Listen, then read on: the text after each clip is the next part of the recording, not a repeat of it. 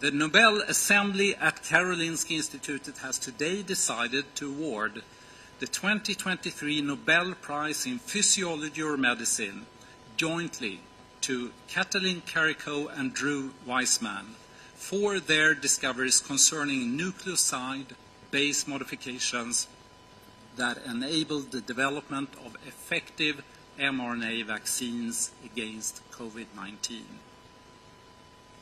Here are the two laureates. Katalin Karikó was born in 1955 in Szolnok in Hungary. She performed her prize-winning studies at the University of Pennsylvania in Philadelphia in the United States.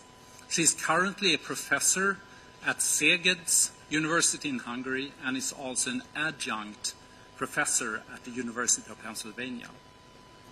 Drew Weissman was born in 1959 in Lexington, Massachusetts in the United States. He performed his prize-winning research together with Katalin Karikó at the University of Pennsylvania, where he is still active as a professor.